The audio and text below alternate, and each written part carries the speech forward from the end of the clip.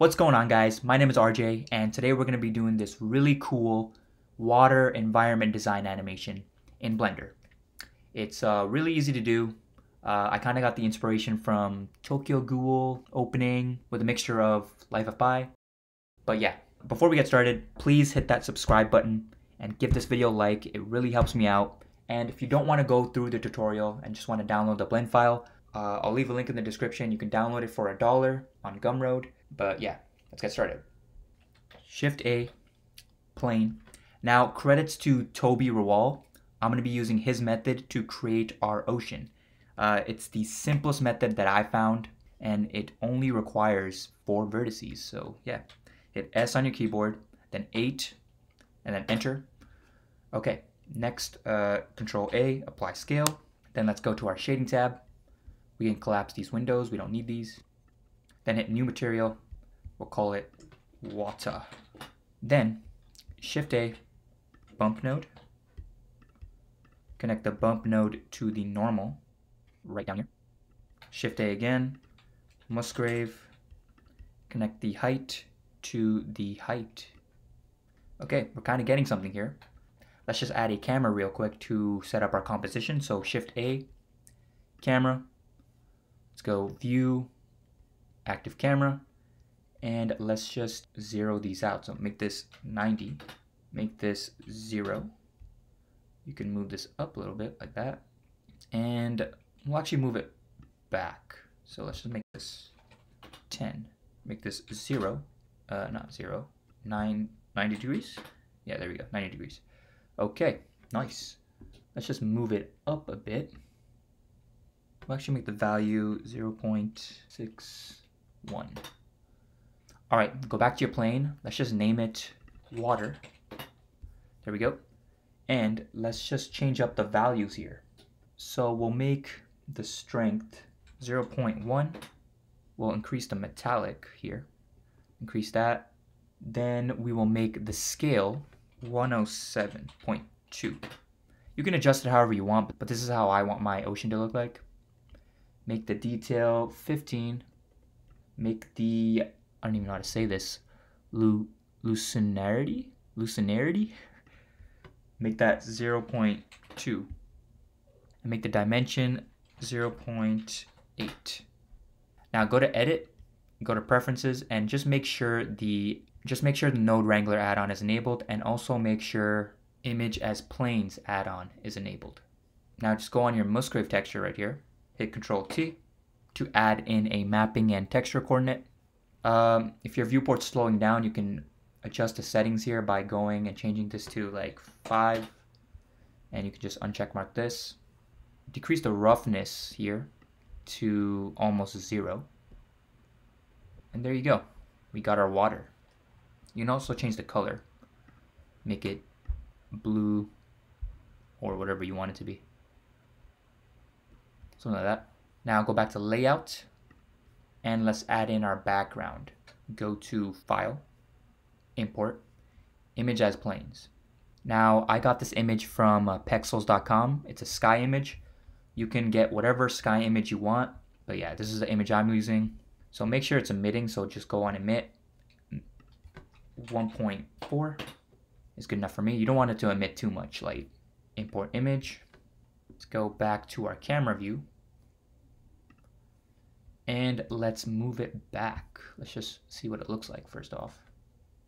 We'll call it backdrop, so name it here, backdrop. Let's move it back. Just move it. Or you can use the transformation settings right here. Let's do -26. Let's do 0.27. 2.79, and we'll increase the scale over here to 14.3. All right, next let's add in our character. Now you can go to mixamo.com and download any character selection that they have. I'm going to use the Y bot here, and you can just go on animations, type in sitting. We're going to be using this one right here, sitting idle. Just hit download, make it 24 FPS, and make sure it's FBX. Then you can just hit download. Once you've downloaded and saved it, go on File, Import, FBX, go to our wherever you saved it, import FBX, and it's facing the wrong way, so just hit RZ90 and it'll face the right way this time. We're gonna make the animation 120 frames. Let's just change that to 120 frames. Now let's add some lighting. So let's go back to shading view. Let's go to our render view. So click render right here. And you see that our lighting is absolutely terrible, but we're gonna fix that by going to our world shading tab, and we're gonna add in something called a sky texture. We'll change that to this second option right here. Plug that into the background like that. And now we got a sky in the back. Just increase the ground albedo, 0.845. You can also mess around with this right here. Change up the lighting direction. It's however you want it to be, but I like how it looks right now. Change that to 1. Let's go to our render settings and just turn on ambient occlusion and screen space reflections. Go back to layout, go back to render view. Let's add in some more lighting. So Shift A, add in a sunlight. G, Z, move it up above our subject.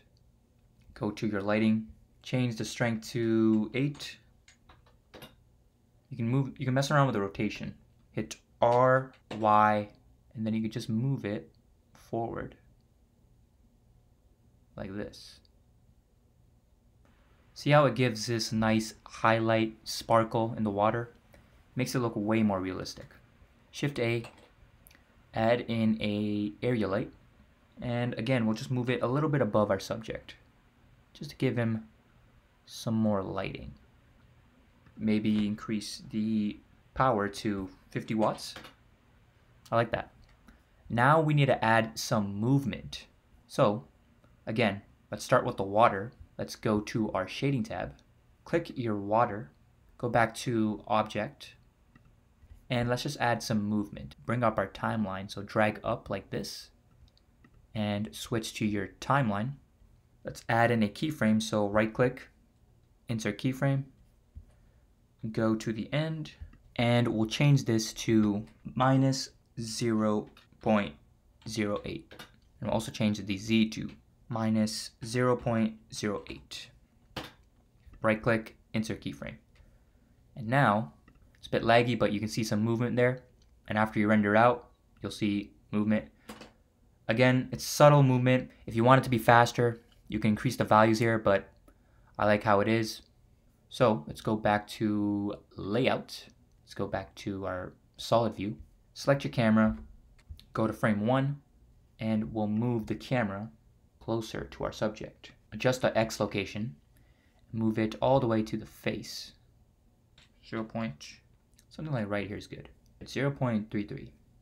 Then just hit right click, insert keyframe, and then we'll go all the way to frame 120, and we will move it back to 10 meters, like that. Then just hit right click, insert keyframe, and boom. Now we have our camera animated, like that. Oh, and one more thing. Go back to your plane. Select your plane or your water. Go to your timeline, hit A on your keyboard, select all the keyframes, right click, and change the interpolation mode to linear so that the animation is just constant. Let's adjust the depth of field. So go to your camera, check mark depth of field, then go on focus on, and make sure you're focused on your armature, this one right here, like that.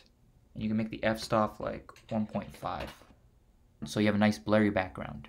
You can see the feet here are a bit off. He's not fully touching the water, so we can just move him down like this. Also, if you want to adjust his feet, you can select your armature, go to pose mode, select this part of the feet right here, go to side view, go to your bone properties, and let's just click A and delete everything. And we'll just move it down. So R, Y, let's move it down. Again, make sure it's selected so it moves. To render it out, just go on to your render settings. Again, make sure everything is checkmarked here. Go to color management, change this look to very high contrast. Go to output, save it to where you want to save it. I'm going to save it, just go desktop, accept, change that to FF MPEG video, change the encoding to MP4, and you should be good to go. Then just hit render animation. Please give this video a like and subscribe for more future tutorials like this. I appreciate it, and I'll see you guys later. Peace.